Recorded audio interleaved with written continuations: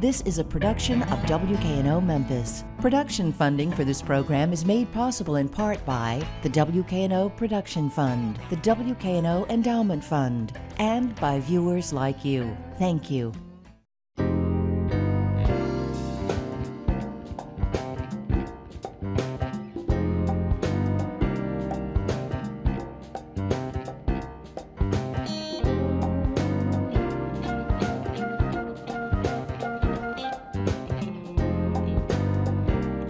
Hi, I'm Mamie. Thanks for joining us this week on Local Color. I'm glad you're here, Ashley. It's been a long time since we've talked books. Yep. And we've got some treaties at the end of the show. Yes. I can't wait to get to. I'm kind of nervous but excited. I get to talk to Greg Gaston about the upcoming Super Bowl. You're going to talk sports? I am. Well, hopefully I can hold my own. I know a couple of things about football that I've got up my sleeve. Good job. Okay. You know, I mean, I love football and college sports. Okay. Not necessarily NBA. Didn't say that. But, and Pat is going to be here with Julie Perotti from the Dixon talking about present tense. Very nice. Hey, do you know about Playback Matters or Playback Memphis? Yes, I've heard a little bit about this. Okay, it's coming up February 1st and 2nd at First Congo at 8 o'clock. And that is at the Theater South over on Cooper. Right. And their theme is Memphis Matters. So you tell me this is like a troupe of singers, dancers, actors, right? Right, and improv. And they come up with a topic kind of like to get the audience loosened up.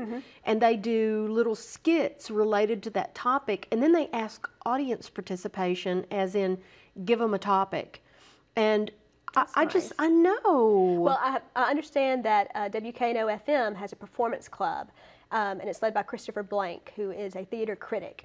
And they're going to be going to Playback Memphis for this event. So this is a good way to get involved with this. If this is kind of intro to theater for you, this is the way to step in. And that's a great idea. That's a great idea. Okay, this says that they do stories about life and work in Memphis in a unique way, and that the audience members are asked to participate. Now, I don't know what level of participation it is, and I should be so ashamed. I have meant to go. They have it sporadically. Okay. But go to our website, wkno.org/localcolor, and we will have a link to Playback Memphis website, and you can go in and find out the information. But I'm excited about this week's show. I hope you'll check out Playback Memphis or any of the other great shows and exhibits going on right now. And Pat will be right back with Julie Perotti from the Dixon.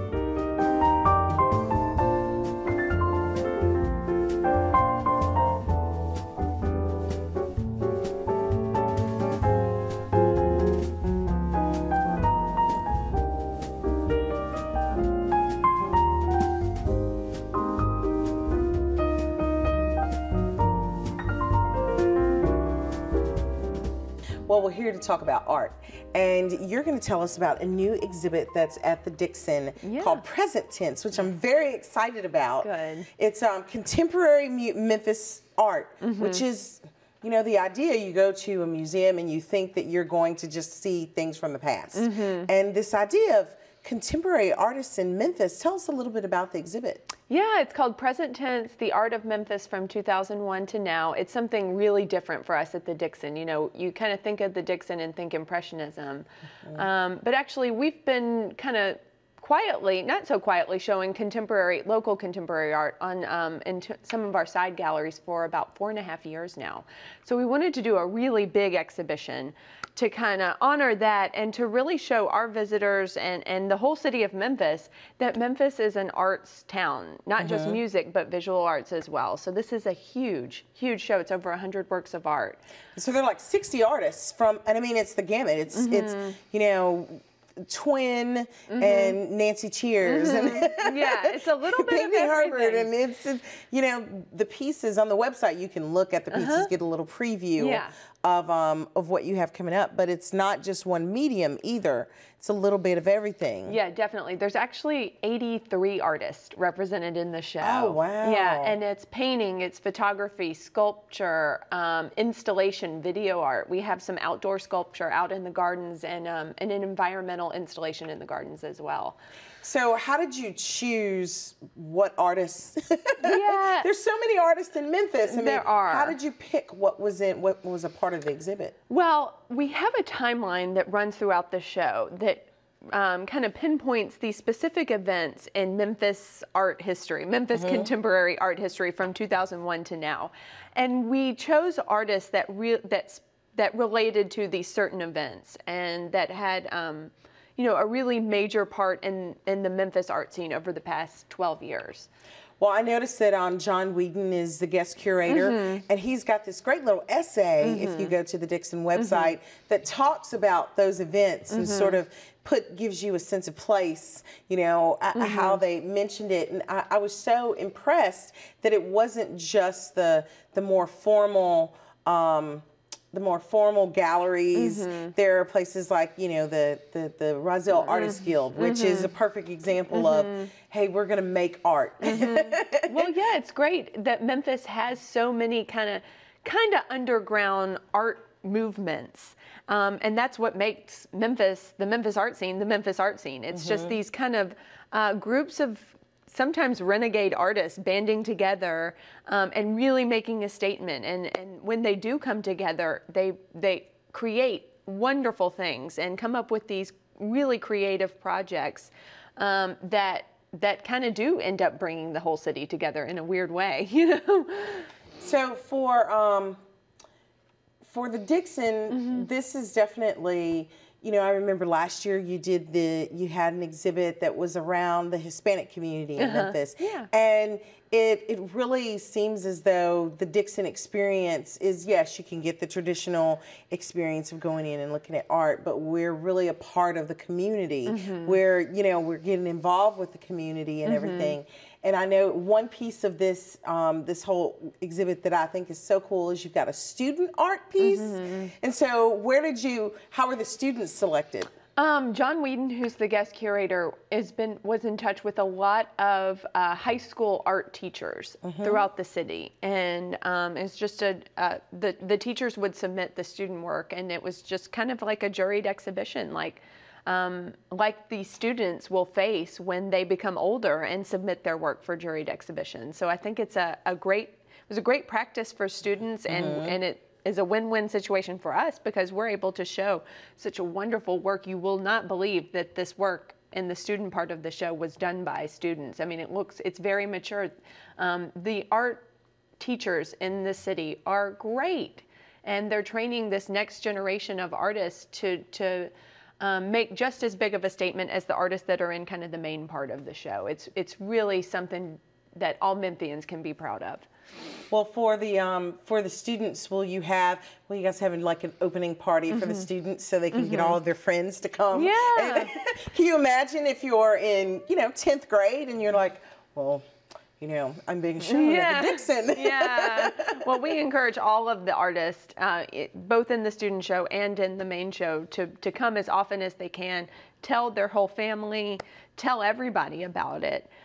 Brag as much as you want, because we really want everybody in the city, and then everybody in the state, everybody in the region to come see this and see what Memphis is doing right now and how alive the Memphis art scene is. I mean, I know y'all see this all the time, but it's great for the larger public to be aware of it. So how long does the exhibit run? Okay, it opens February 3rd, Super Bowl Sunday, and it runs through April 14th. Okay. And we'll have lots of programming throughout the whole run of the show. Plenty of opportunities for everyone to come check it out. Okay. Yeah. Well, thank you so much, Julie, for coming and telling us about this. Mamie's up next with our friend Ashley Dawkins, and they're talking about one of their favorite subjects, books.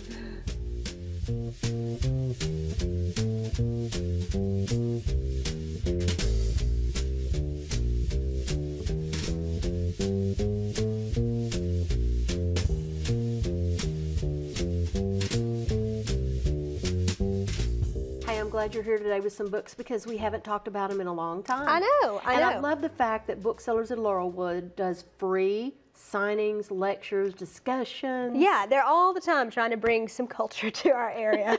I've got a big old stack of books here. Actually, we're going to start with Pamela Denny. She's the food editor at Memphis Magazine. And she's written what I think is a really handy Guide to Memphis. This is the Food Lover's Guide to Memphis. So this is for locals and tourists alike. And it's So now, is this about restaurants or recipes? Some recipes, but mostly restaurants. And it's kind of Good. organized in ways like, let's see how she got this set up, like the downtown Memphis, East Memphis, Midtown Memphis, just the way that we understand it. Then the Right. suburbs, of course, where you can go to get beer, cocktails, and pub grub, what's worth the drive, from Yeah. the Memphis area. And then she's got a few recipes here. And, she's a food authority. She's been writing for Memphis Magazine for a long time, doing this kind of stuff. I think this is going to be one of those things, kind of like the, what's the one you can, never mind, I can't think of the name of it. Anyway, it's going to be one of those things that every Memphian should have and every tourist But you know should what I have. like about it? I can see giving that for an out-of-town guest that comes in like a little goodie bag. Yes. You know? Yeah, for like wedding parties and that kind of stuff. Yes, that's a great idea. Yeah. So tell me about Breathless Reads Tour. Breathless Reads, there are 5 young adult authors, and this is going to be on Valentine's night. Oh, by the way, Pamela Denny's signing is going to be Thursday, February 7th at 6 o'clock, and this is free. The Breathless Reads Tour, there are 5 young adult authors, and they're, I don't know all their names, but Morgan Rhodes might be the most recognizable. This is all kind of fantasy romance stuff, and these ladies are bringing candy and trying to make it a little bit more of a romantic thing. Yeah. But this is just going to be a fun way to meet several Penguin authors who are touring together. The young adult section there at the booksellers at Laurelwood, they do a lot of great signing events for kids and young readers. This is just one more great and example. my daughter doesn't ever get out of that section.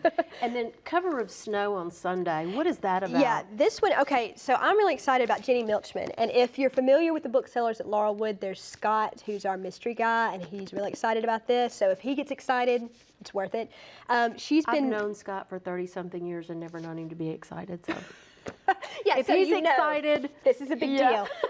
The reason I'm excited about it, and I'm going to add this to my winter stack, is that she's being compared to Gillian Flynn, which, if you'll remember, Gone Girl was the big runaway hit last year, and I read that last summer and was completely taken with it. This is debut novel. A woman wakes up to find that her husband has committed suicide.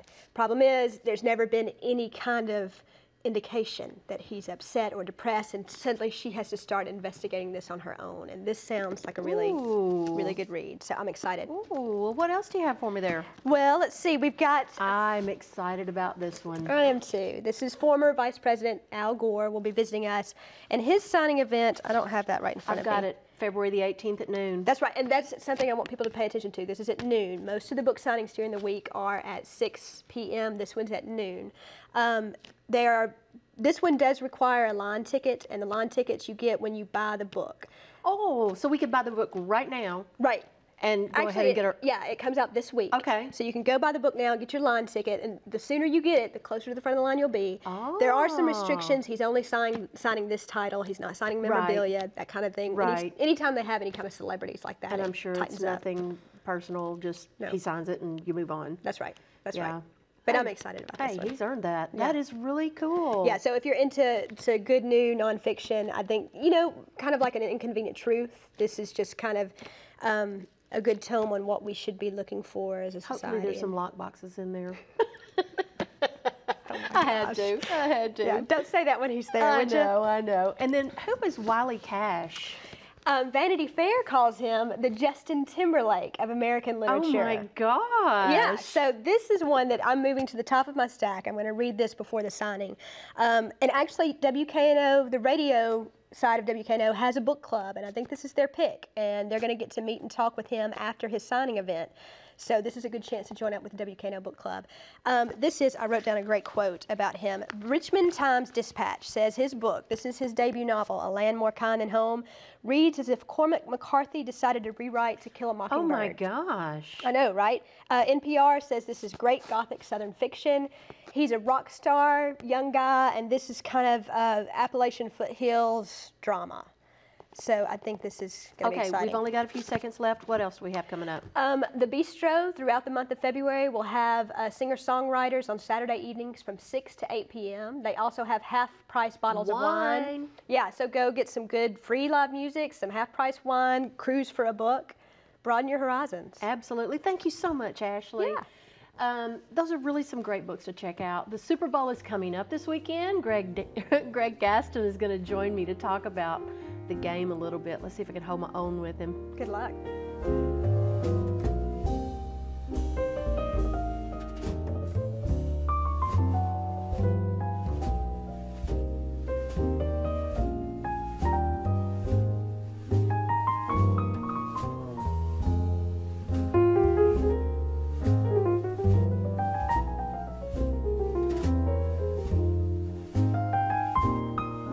Greg, I'm glad you're here with me today. You Happy know, to we be got here. a big thing coming up Sunday, Harbo Ball, Brother Bowl. I mean, this is the first time in 47 years of the Super Bowl that we've got brother versus brother coaches. Yeah, and I think we're going to hear that story Over till we're sick and of it. Till we're over absolutely and sick over. of it. And But I it is wish quite them- an accomplishment. It is, and I wish them both well. The last time they got together was, what, 6 years ago? And the Ravens won. Well, obviously when they get into a game situation, forget about that brotherly Yeah. love deal. It's out the window. Both these guys want to win. Both have proven how good a coach they are. Harbaugh, since coming over from Stanford, has done an amazing job with San Francisco. Jim Harbaugh. John Harbaugh's been with the Ravens now for a while, and he's proven himself very worthy. So these are good adversaries. I think this is going to be one heck of a game against two teams that play old-style football, really defensive-oriented football, although San Francisco a little bit different on offense. They're more modern with Colin Kaepernick. So Flacco has 5 years experience. Flacco's quarterback rating is like a 89.7. Kaepernick has only been playing for 2 years, but really a starting quarterback for half a season. Exactly. And his rating is like 93 something. What does that mean? Well, rating, it depends on yardage, it depends on touchdowns, interceptions. I think sometimes that could be misleading. But in this case, what it's saying is Kaepernick he's taken the ball and he's run with it. He became the starter, as you mentioned, midway through the season. Jim Harbaugh decides to take out Alex Smith, who was playing very well, and he does something that was controversial. Here's a first-place team changing quarterbacks midstream. In the middle of the season. But Kaepernick brings a whole different dimension. He can run with the football. They run what they call a read option. He looks at what the defense is doing. He can tuck and keep and run. He can throw, or he can hand it off. It's more exciting. Well, it is. From an Obviously- offensive standpoint, absolutely. It's more exciting as a viewer, but it's also obviously more exciting because the scores tell the story. Well, and it's also more of what we see in college, is what Kaepernick's doing in San Francisco. Flacco is more the traditional drop-back pocket passer for the Ravens.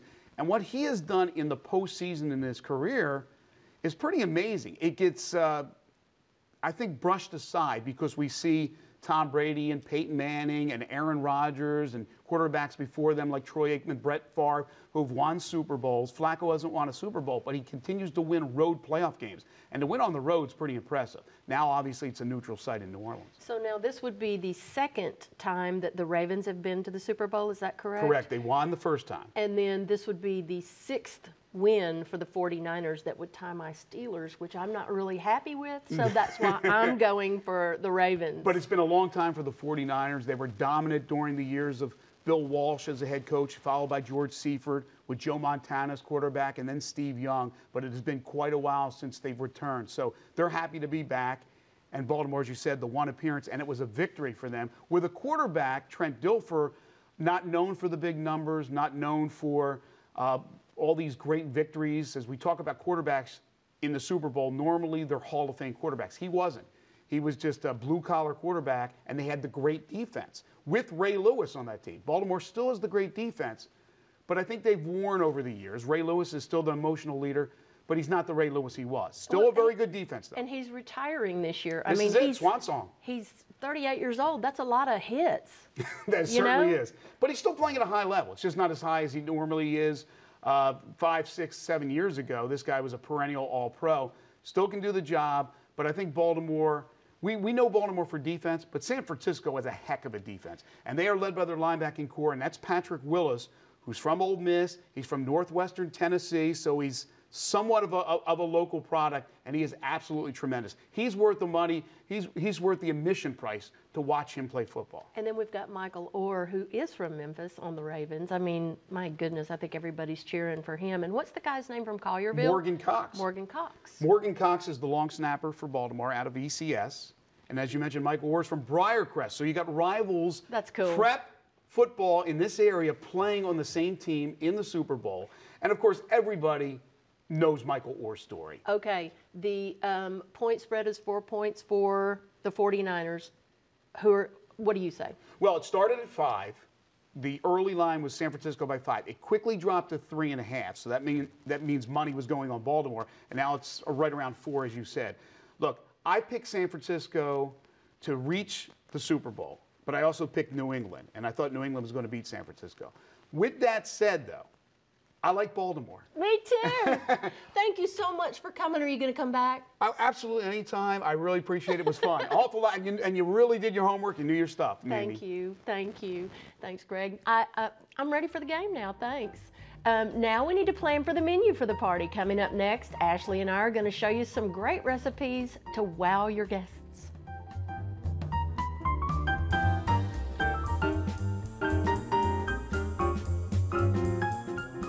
I'm absolutely high off of my interview with Greg Gaston.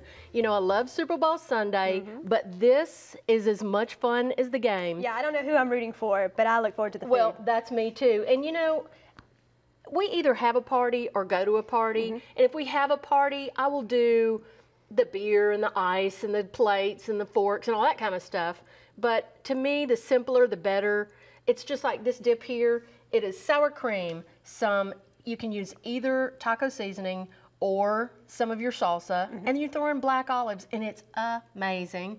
Pancho's hot dip, which I love. Sorry, I so made love. in West Memphis, Arkansas. Support your local color. That's right. You cannot go wrong with Pancho's hot dip. Regular old tortilla chips. I'm not really a chooser on tortilla chips.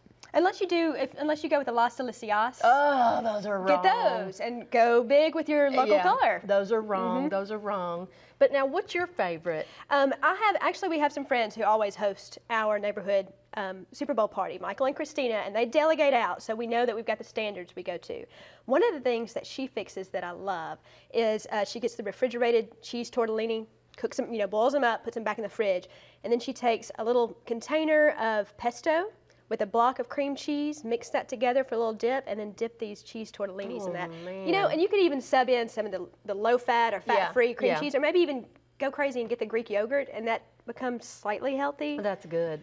And this right here, are you familiar with Tiny Tim's Kitchen? Love the pimento cheese. Tiny Tim's Kitchen is, you can get it at Whole Foods, you can get it at Fresh Market. You can get it at Miss Cordelia's. I think it's Safeway or something like that. But it's a father, Tom, and his son, Ross, in their tiny kitchen, and it is amazing. It's regular pimento cheese or the Chipotle. Oh, right. You mentioned that, and I didn't even know that was available. I'm going to go check that out. And I always like to have some healthy options as well. So I've got some sugar snap peas, and these are zucchini, and of course, your favorite wings. What was the number? 110 This is the big wing million day. pounds of wingless chickens walking around, because that's how many wings we eat, and avocados for guacamole. Right, and Cinco de Mayo and Super Bowl are the big avocado days, right? And it was some ridiculous number, like 140 million tons of chips are consumed. Now, there's one thing that I do not scrimp on, and that's scoops. You need scoops. I get the name brand scoops. And this is the buffalo wing dip. It's my favorite. Mine too, and it's so simple. A can of chicken, 1 block of cream cheese, and again, low fat, no fat, and then hot sauce. I like to use either Texas Pete or Louisiana hot sauce. Or you could go and do the Frank's Red Hot and use the real buffalo sauce to go with it too. Yep, because Frank's was the one that did the buffalo sauce. And then I throw some sharp cheddar in there, plop it in the oven, and get it nice and bubbly. But there's one thing that I don't have here, but it's not my forte. Did you see me gleek? It is the sausage dip. Yes, it's rotel with breakfast sausage. Okay, it's rotel with, isn't it cream cheese? I've seen it done either way. Either do a block of cream cheese or do a block of Velveeta, and then brown your Tennessee Pride or Jimmy Dean or whatever, and then throw that in. And it's with the grease from that. Oh, it's so good. But now we like to bring them out in shifts, and it's strategic. So what we do is we save the heavier stuff for the end. So like the last quarter of the game, when everybody's had their beers throughout the game, either to drown their sorrows because they're losing or to celebrate because they're winning, bring out the heavy stuff the last quarter and kind of put the beer in the back. You know, bring out some punch, some lemonade. Let them sober up a little bit. Yeah, thank you. I wasn't going to say that. I was just going to say bring out some heavy stuff. Right. You know, bready things. That's smart. Pork tenderloin on the little yeast. Little Sister Schubert's. Yes, with some honey mustard or good. some horseradish. It just as long as it's not fussy. It needs to be easy, That's like this kind of walk around Right. plate easy, because these are people who are celebrating and jumping up and down. That's They got it. a beer in one hand and they got to be able to snack. And my favorite, my daughter used to call it Jimmy Buffett style, where you just walk down the line, you know, and it's Jimmy just your Buffett little style. buffet where you just, and we just leave it out. And I love those great big containers that's got like 3 crock pots together. So you can just line those things up and have your chips out and replenish them as needed. Okay, so what are you going to try? Are you going to try my Texas dip? I'm going to go straight for buffalo. That's my favorite. I am going to try this. Well, I'm Hey. going to sample it all. Hey, you know what? Look behind. Hey, can some of you guys come up here? I know, I see you behind that camera, Clifford. Come on up here. Thank you guys so much for joining us. Come back and see us next week and go out and enjoy your local color. Okay, I'm going to go with the buffalo dip. I'm going to It's my try favorite. a healthy dipping option. Oh, forget that. I'm going for the scoop.